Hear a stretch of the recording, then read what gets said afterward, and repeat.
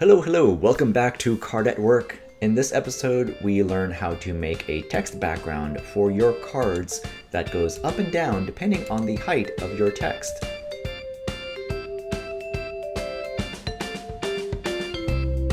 So let's take a look at a sample document that we've already got set up. This is already data merged with a spreadsheet that has text for the bottom of this card.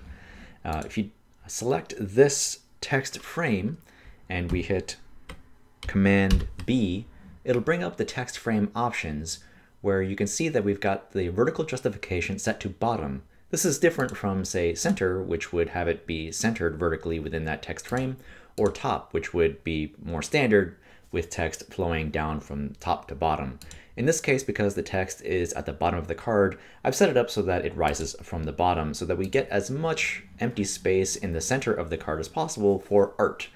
Now, in order to do that, I still need to have some kind of opaque background behind this text so that even if there is art here, it's not going to interfere with the legibility of this text.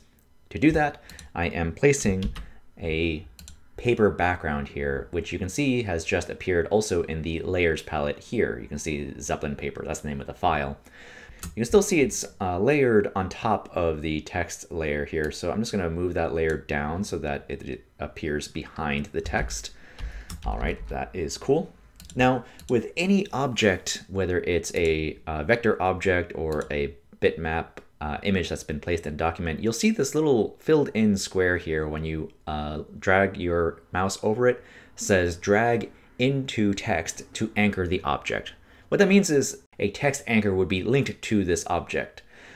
So let's see what happens when I drag this square over here. You can start seeing that there is a text cursor that appears as I drag over into this text. It's looking for a place to drop a text anchor that would then link to this image. So let's say I drop that text anchor here right at the very beginning, the very first line of this paragraph. The problem is when you do a text anchor for an image, the text background will be layered over any of the text. Now that's a problem because we need to see the text in the first place. So once I have made a text anchor on this text frame, I will copy it and then I will paste in place, which is done with the Option Shift Command V shortcut.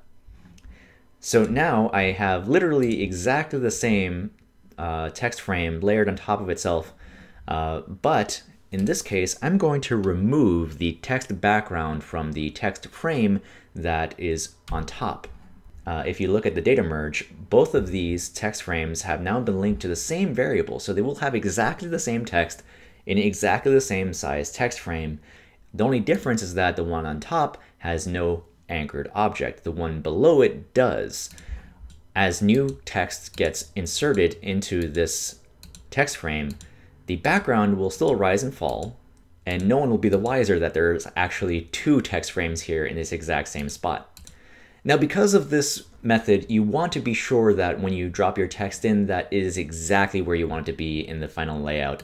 But once you have it settled, it's a nice way to make a variable text background that rises and falls with your text. And there's some cool things you can do with this too. Let's see another example. Here, if I'm toggling through each of the records, you can see that the names of these cards have different lengths. For example, Revolutionary here is quite long, whereas the next card, Saint, is quite short. But regardless of the length of that text, the text background has been anchored to right around this point, this distance from the end of that line, so that no matter how long that name is, it's always going to have a well-spaced and well-balanced text background behind it. And before we close out the lesson, I wanted to show you a quick little thing that you could do here.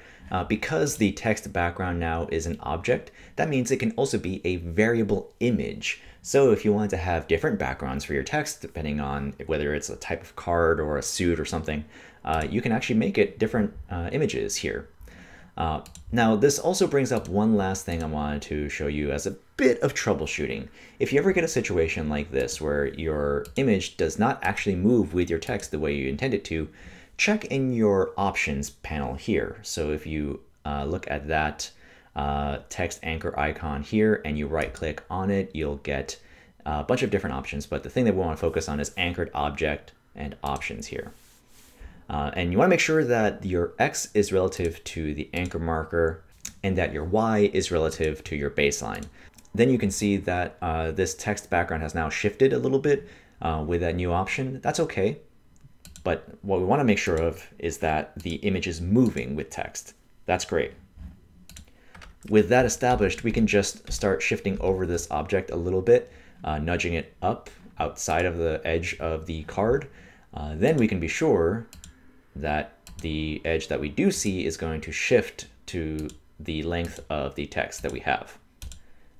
And all that's established now, so we're good. Hopefully you like this lesson. Hopefully you find this trick very useful. I find it very, very helpful whenever I'm working on some interesting, complex card designs that have some cool art that I don't want to obscure or obstruct. And hopefully you'll find it useful too. Hello again. A few bits of news. This is the start of Season 2 of Card at Work. If this is your first episode of Card at Work, you can find the rest of the playlist linked over to the side over here. And if you want to see more and get more files and other goodies like icons and texture packs, go over to the Patreon linked over at the bottom here. Thank you for your support. Thank you, patrons, for contributing to the Patreon campaign. And just keep on watching for Season 2. You'll find some more good stuff. Thanks.